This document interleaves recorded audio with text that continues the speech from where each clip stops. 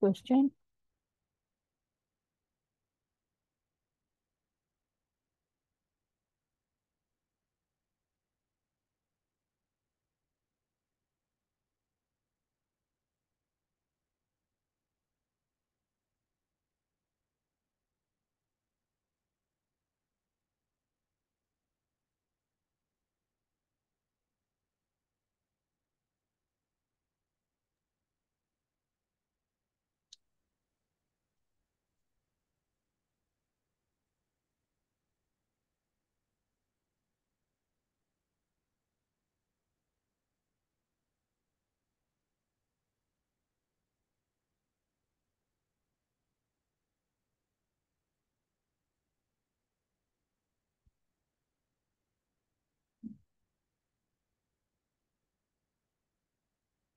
Right, so if you have read and understood considering a clinical examination station, kindly please begin.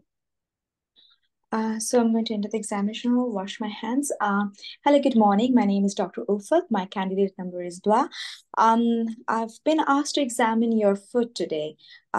So before I proceed, could you please confirm your name and date of birth? Yes, Tom, I'm 56 years old. Hello, Mr. Tom. So today I have been asked to examine your foot. So this would include me looking at your foot, asking you to walk for me, and also performing some movements on your foot. Is that all right with you? Okay. Before I proceed, I'll have to ask you to please roll your trousers up to your knee length, if you could, please. Okay. All right. And I would ask you, do you use any crutches to walk? Yes. All right. If you could kindly stand up for me and walk for me. Do I have to? It's all right then if it's hurting for you. Thank you. So now I'll start by first looking at your foot. All right. So I'm going to look Okay. for any scar marks, if there's any swelling, if there is any abnormalities, if there is any fasciculation, any muscle wasting. Then since I'm not able to check the gait as the patient is having pain, so I'm going to move on to palpation. So Mr. Tom, now I'm going to feel your legs, feel your foot. All right. So Okay. do you have any pain at the moment? Yes. All right then. So let me start by first feeling your feet. I'll be as gentle as possible. All right. Okay. Okay, so I'm going to first compare the temperature of both the feet.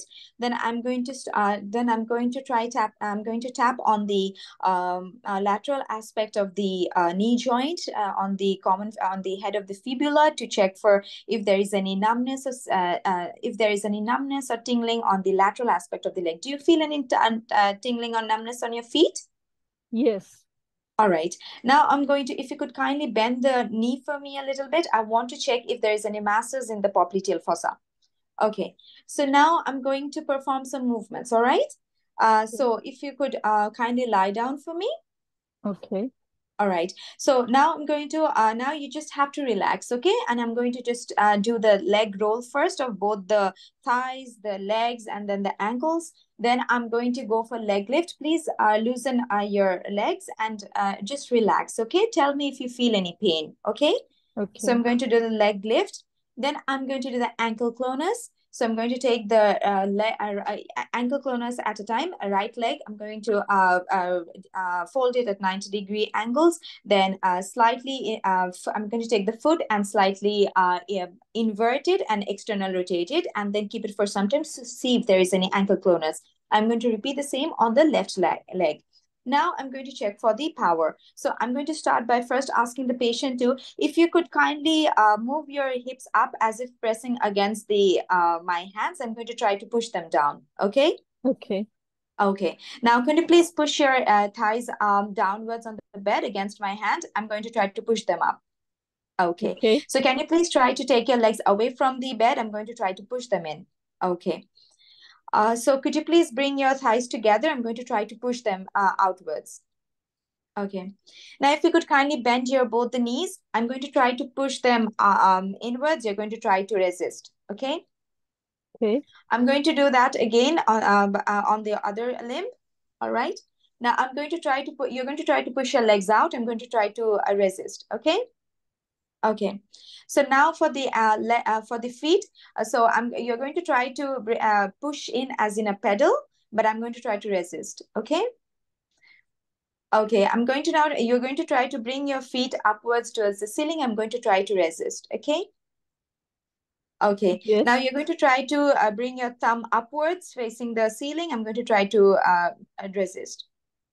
You're going to try to bring your thumb downwards. I'm going to try to resist it. Okay. Okay.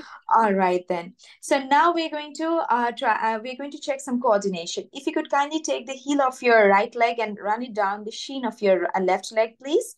Yes. Okay. If you could do the same for me with the other legs. Okay. All right. Okay, now I'm going to check for your reflexes, Mr. Tom. So you just be relaxed. I'm going to take first your ankle. I'm going to check your knee jerk. So I'm going to bend your knee at right angles to the hip and slightly relax it, and then I'm going to tap the percussion hammer on the tendon, on the patellar tendon, and I'm going to watch the quadriceps contract. I'm going to repeat the same on the other leg. Now I'm going to move on to the ankle jerk. I'm going to bend the knees and inversion of the feet. Then I'm going to tap on the Achilles tendon and watch the calf muscles contract. I'm going to do the same on the other side. Then I'm going to check for sensation. So I will first take a cotton and I'm going to check it on the forehead. Can you feel this, Mr. Tom? No. All right. Okay. So I'm going to place it on the right. I'm going to take this and I'm going to place it on different parts of your legs. Okay. You're going to tell me if you feel or not. Okay. So Okay. can you feel this part? I'm placing it on the tip of your great toe. Can you on your right great toe? Can you feel it? No. Okay. Can you feel it on your left toe? No. Yes. Okay. Can you feel it on your heels? No. Can you feel it on your other heels, the left heels? Yes. Okay. Okay. Can you please summarize your examination now? Okay, so I have examined Mr. Tom, a middle-aged man who has presented with foot drop, a right foot drop. The With the patient complaint of numbness, yes. with a complaint of numbness on the right And foot. On examination, on inspection, I've seen that the patient has presented with multiple stab wounds on the right shin. Possibly, patient might have had an operation for varicose vein, and the patient is unable to walk but uses a crutch. So I wasn't able to assess his gait. On palpation, his Tinel's test was positive on the right side but negative on the left side. Tonicity, his muscles, was normal tone. There was no clonus present. Power was 5/5 on the left and about 3 to 4/5 on the right side of the. His coordination was of both the legs were intact, and his reflexes on the left was intact, while the right ankle jerk and knee jerk was slightly diminished. okay. And on sensation, Considering, yes, your examination, what are your provisional and differential diagnosis? Considering that this could be that perhaps there was common peroneal nerve injury, or perhaps a sciatic nerve injury, and or it could be due to possibly a patient might have some systemic causes like diabetic neuropathy, or even disc prolapse. What or investigations injury to the lobe. would you do to confirm your diagnosis? I would like to do some investigations. First of all, I would like to do a thorough examination of the patient. I would like to examine the spine and the knee joints. And also, Yes. I would like to do some investigations. That is, first, I would do a nerve conduction study. Then I would like to do an MRI and X-ray of the MRI and X-ray radiography lumbar of the spine. lumbar spine and the lower limbs. Okay, good. And some blood investigation. And blood test to exclude any systemic causes of foot Yes. drop. What treatment can you offer to this patient?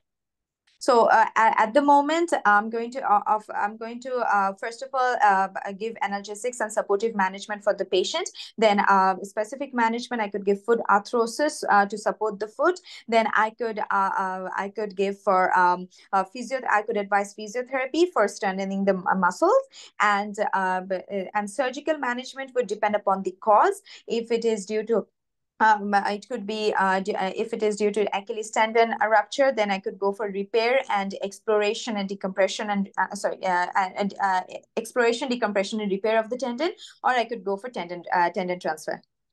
Okay, good. Good. Thank you. Thank you, ma'am.